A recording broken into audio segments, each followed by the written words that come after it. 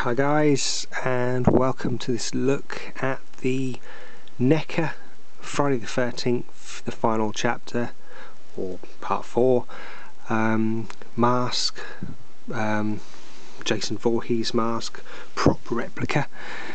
And remember, this is not a toy. Do not play with it. Do not run around the streets wearing it. You'll get in trouble. Let's have a little look at the mask which we have here. Now, these are relatively easy to get hold of, to be honest. You're going to be paying around about £30 for them, around about that region. And obviously they come in this blister packaging, which we've seen the part 3, the part 4 and the Friday the 13th mask come in, which is the Freddy vs Jason, which I'll show you those masks in other videos. But what we've got here is, obviously you can clearly see the mask quite clearly through the window there. Friday the 13th, this is not a toy, Jason mask, prop replica, 17 plus. Why that needs to be 17 plus I don't have a clue. And a scene in Friday the 13th, the final chapter, part 4. Now, one thing I've always been a bit annoyed about with this poster is the fact that you've got the axe split on the wrong side on the poster. For some reason, I don't know why, that's always bugged me for absolute years. Just grabbing another one here so you can see it a bit clearer there. That's off the figure, and it just annoys me that the axe mark is on the wrong side. And on the side we've got Jason mask, prop replica, Friday the 13th, and annoyingly, thank you Neca, this is the remake mask. In the back, obviously you can just see the mask, and then you actually see the actual real size of it, to be honest. Quite a big mask when you see it from that side. Again, exactly the same on that side. Jason mask, prop replica, and the remake on the top. Blah blah blah. So there's not really too much going on there, exciting wise, to be honest, with regard to information and things. So the actual mask itself, now there's a fair bit of difference. I'm assuming all these marks are just quickly drawn on in the factory. They're told you got to draw a mark there, and you know, that's kind of how it's done, because they're obviously quite clearly different.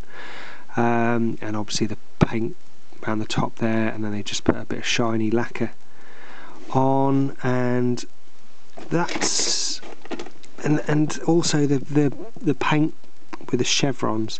I mean, this, you got the two on the cheeks obviously and the one above the brow.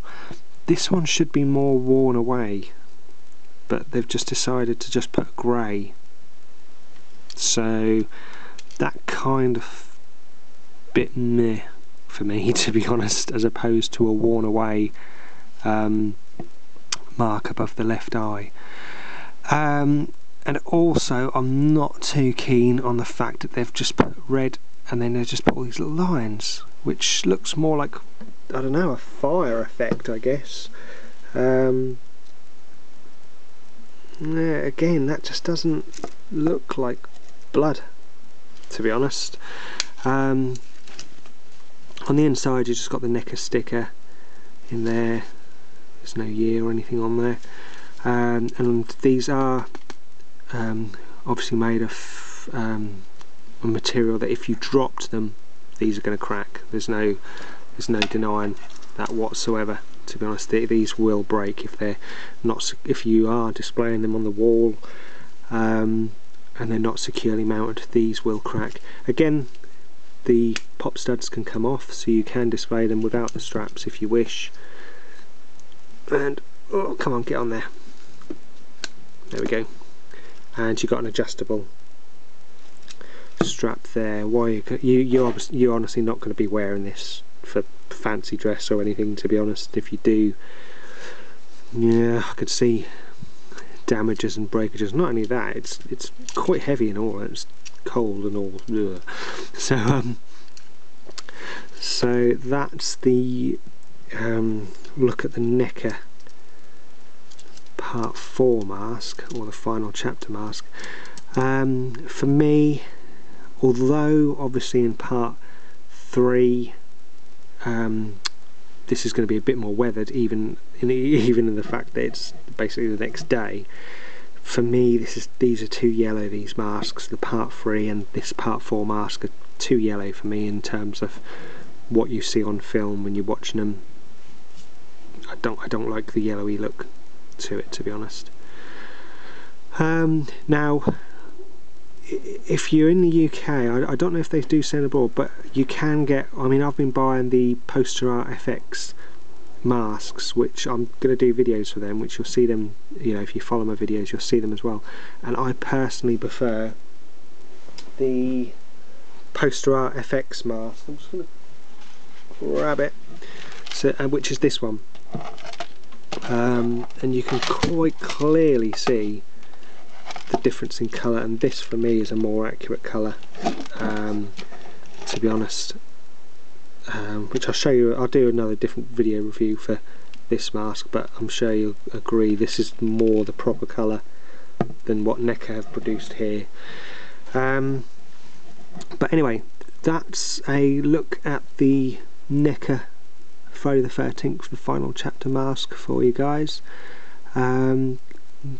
Not overly impressed with it. If you're a big Jason fan, I dare say you probably get one of these, and I wouldn't blame you, but for me they're not brilliant, to be honest. I'm sorry, Neca, I don't think you've done as good a job as you have with the Freddy vs Jason mask and the mask of Jason Voorhees, which I'll show you that guys in another video, which then you could see how they're really not put too much effort in these guys. But anyway, as always, appreciate you watching. Take care. Please leave messages. Obviously, please subscribe. I'll obviously reply and where I can and as quick as I can. And I'll catch you guys all again soon. All the best. Take care. Bye bye.